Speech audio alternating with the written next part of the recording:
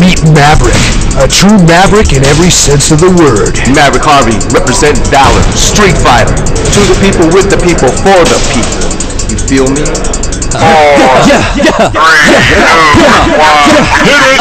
And when he's not risking his neck in the ring, he's risking his life in the streets. Whole scramble, plow, open, go, no, ass get it, physical, hypocritical, oversold, and Mavrick, get it, spit it, hit it in a minute, win it, start off, then it bitches, spin it, black, white, Asian, Hispanic, man, it's cats out the game, crumbling, green, tumbling, stumbling, havoc, crushed by havoc, force of habit, force of nature, delete ya, open-handed, eraser, defeat ya, diminishing, criticism, pitying, small fry, appetizer, sunrise, it's all bad, nigga, it's all bad.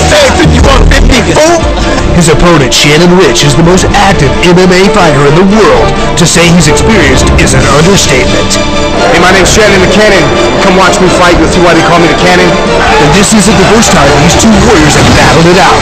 Shannon took off like a cannon, seizing control from the beginning. His furious blows put Mavrick's back against the cage, but then Mavrick tried to turn things around. But Shannon would not be denied. Shannon pounded away on Mavrick's head, and then the unexpected happened. Shannon pushed things too hard and suffered a break in his left hand. The bout would have to be stopped, but Mavrick demanded to finish what was started in the octagon. His anger would not be contained, and a near riot broke out that night. Now a newly rejuvenated Shannon Ritch looks to finish off Mavrick, but Mavrick has ideas of his own. Shannon, get ready for the next. And the main event is next. I'll tell you what, if you're not excited, you better check your pulse. Well, it really looked like Shannon the Cannon had the advantage on him in their last fight when the fight was stopped due to an injury. I guess he broke his hand hitting Mavrick in the head. He must have a pretty hard head. Well, that goes without saying, but the Cannon's here to finish the job tonight. Definitely a score to be settled. Let's hear the Cannon fire. Hey, Shannon the Cannon Ritch. Studied everything: Brazilian Jiu-Jitsu, Muay Thai, kickboxing, traditional karate, Taekwondo, Kung Fu, Kempo karate, boxing, collegiate wrestling. I've studied it all. Last year I went to Iraq. I was a bodyguard for John Negroponte, United States ambassador to Iraq. Worked with a security company, private security company over there. Pretty much seen it all. There's a lot of stuff going on over there, and I was glad to be part of it. I support my president, and I support my troops. So that's pretty much why I wear red, white, and blue now when I fight. I mean, not only do I fight all over the world, but I want to represent the United States when I do fight. Because red, white, and blue, those are my colors, and they don't run. Mavrick Harvey, I'm going to hit you 3 ways: hard, fast, and continuously. And our camera's caught up with Shannon in the back training for this fight. He broke his hand last time. That hand looks good tonight. It looks good tonight, but at the same time, it may have affected his training. He looks a little soft to me tonight. And I'm not a big fan of people jumping up on the cage before the fight is over. You gotta win to do that. Yeah, and that's going to be no easy task, because here comes the Soul Collector. The belt in his hand, the Cage Combat Light Heavyweight title, a title that he has held for over 5 years. Nobody's been able to take it from him. That's right, Todd, but the belt is not on the line here. It's all about bragging rights. Let's hear some more from this underground legend. My name is Mavrick Wesley Harvey, the epitome of the king of the streets. My nickname is the Soul Collector. Collect all the bad souls in the streets and in the cage. I don't mean that in a bad way, and I don't mean that in a good way. If you step in that cage with a bad soul, you bet your butt I'm gonna collect it first. Because after I collect your soul, then I'll put these hands in your face. I'm a street fighter. Discipline this. What more discipline do you need to have than walking on the streets? You never know who comes up on you. It can be good, bad, different, big guy, small guy, little guy, crazy, psycho, Taliban, whatever. My discipline is I'm the king of the streets. I am the Soul Collector. My discipline is to fight and to win. Shannon the Cannon has shown great ability. But the bottom line is, the Soul Collector, the people's fighter, the street fighter for life, will prevail. Yeah. The Cannon? I think we know who's got the real cannons. The proverbial gauntlet has been thrown down. We've got to talk the talk, but now it's time to walk the walk. It's going to be nothing short of hand-to-hand combat. It looks like they're going to get each other's face. Oh, the big pose down. Shannon Cannon kicks out of the double right back at him. Well, this really has the big fight atmosphere. Look at the mind games coming into play here, Justin. Yeah, you know, Shannon, he's a little soft. I don't know if that hand injury affected his training at all, but we'll see if it affected his fighting. Well, one thing's for certain, these two do not like each other. They sure don't. Look at the stare down. Oh, Maverick didn't want to look at him. Shannon introducing first. On the face. Fighting here out of the blue corner wearing the stars and bars, baby. He stands 5 feet 10 inches tall and weighs 190 pounds.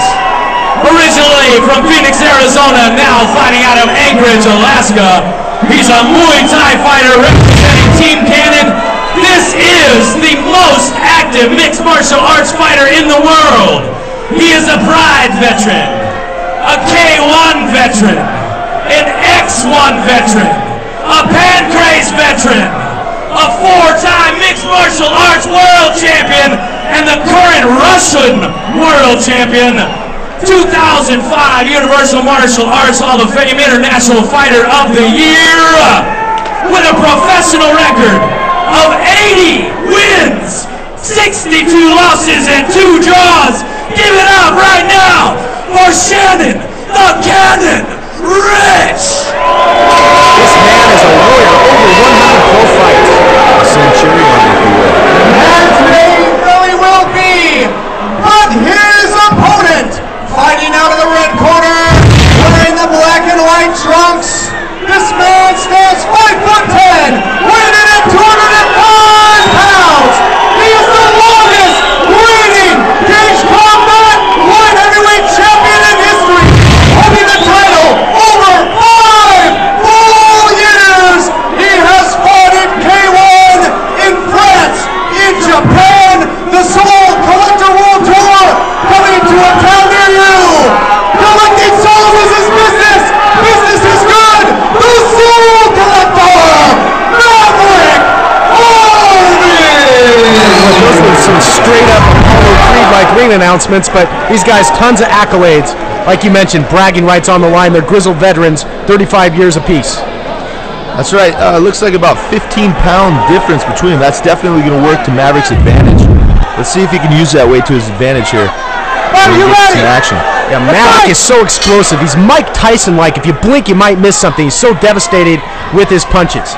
And again, Shannon the Cannon's almost Sugar Ray Leonard-esque. He likes to showboat and hang out and dance in there and try to make his opponent look stupid. Opening up with a nice jab, leg kick combination. Maverick comes right back with some nice leg kicks of his own, but Shannon right back in his face with some punches. These guys obviously have a little bit of respect for each other. Oh, and a big high kick by Shannon. Yeah, it worked for Kalama earlier, and Shannon going for that. You know, neither man, both guys have to kind of feel each other out because you don't want to make a mistake. Both guys are so good, they can capitalize, and you can be in trouble early. Definitely. Wow. Shannon really selling out with that high kick there. But oh, he made a mistake. He let Maverick mount him. Maverick's going to make him pay, I think.